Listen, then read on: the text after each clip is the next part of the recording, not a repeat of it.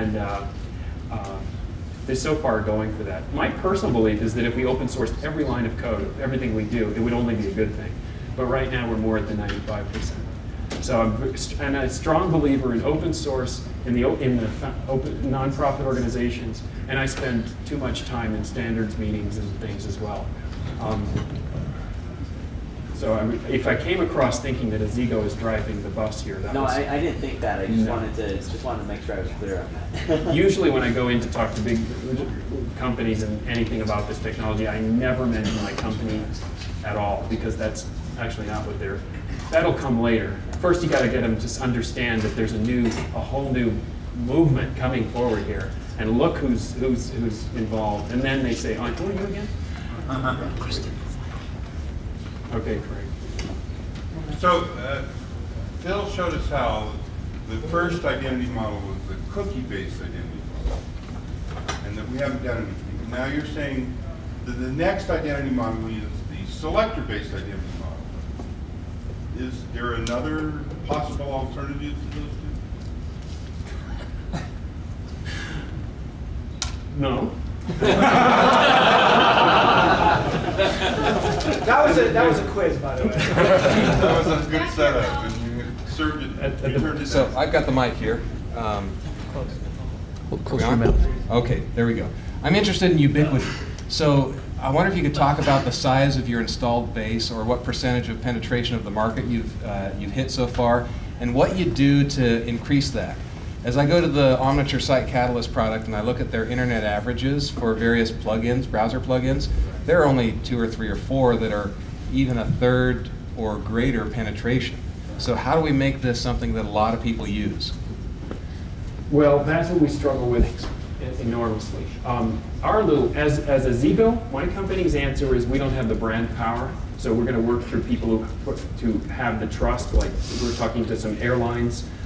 We're about issuing some cards that will help you earn and burn mileage, frequent flyer things. And so the idea is those big companies send out the marketing, and they say, look, you should get this card.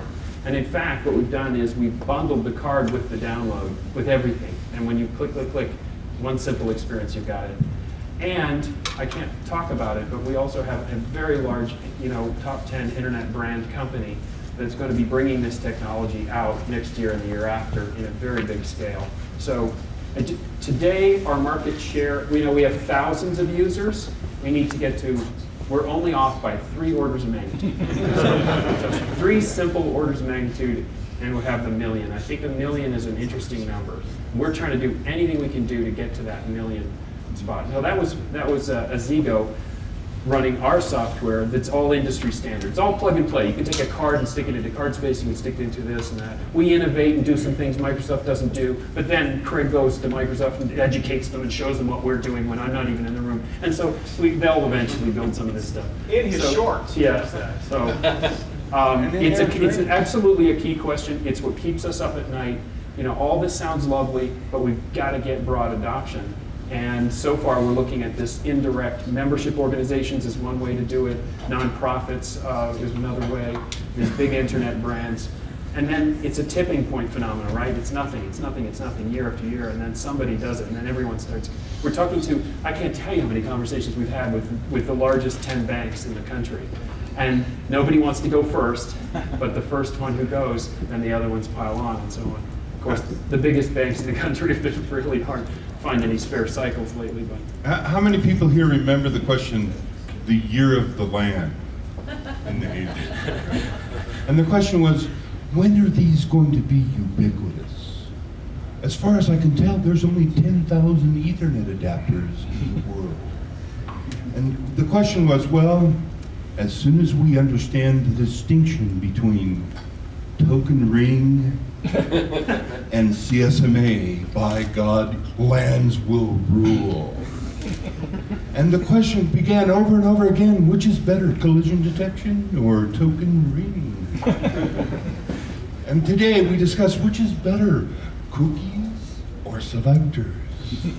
I don't know. Which protocol, OpenID Or is it better to be information cards? You know what? None of that matters. It's irrelevant. When Novell finally said, guess what? I don't care what card you use. You just do lands anywhere with any card, anytime. All of a sudden the question became, well, now what we want is networks, not what topology I'm after. We're in a topology discussion about identity today. What has to happen is the people in this room write the applications that make it irrelevant about the selector. The question isn't how many selectors are there. A million's pissant. A million doesn't even touch it. It's what application do I want to make that work? I don't even think about the selectors. I want that. And that's going to come from the people in this room who sit down and look at those rules and just get the selector. It's irrelevant. It doesn't matter. That's not the issue. The selector is a done deal. There's no other alternative. It's over. Now let's go to the next spot and get to the applications that everybody in the front bell curve of that adoption says, I want that. And it's not going to come from Paul or Kynetx. It's going to come from you. And invention is the mother of necessity. Yep.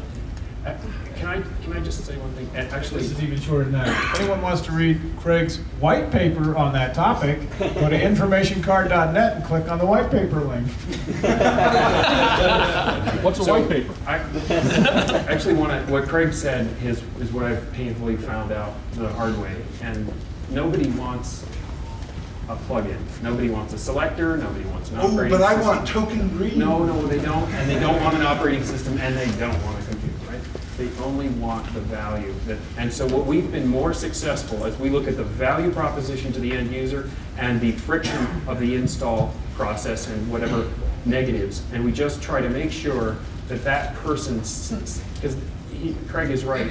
When this AAA deal reminder, they don't even know they're installing a selector. We never mention it. It's only that they want to be reminded of ways to save money online. I just want that. That's what people want. And when it is absolutely true that it's all about the perception of the apps. The selector, everything, that's why I said at the beginning, self-deprecating, I was saying that you guys build the value, we'll build the worthless stuff. Well, in the best sense, that's true. The infrastructure is free. It's always free to the end user. We make it as free as possible to everybody else we can to get so that you take it off the table, right? It's the apps that are the value. It's not the infrastructure. It took us a long time to figure out that all this identity plumbing is just plumbing. You can't make a dime on it per It's se. immensely valuable, but it's not That's not value. In 15 or 20 years ago, people were looking at Black & Decker the way they did at Apple in '97. And they hired a new guy and said, Black & Decker has no problems as soon as it discovers that nobody in the world wants a 1/4-inch drill. What they want is a 1/4-inch hole. I was about to use that. Any other questions? All right, thanks, Paul. Really appreciate it.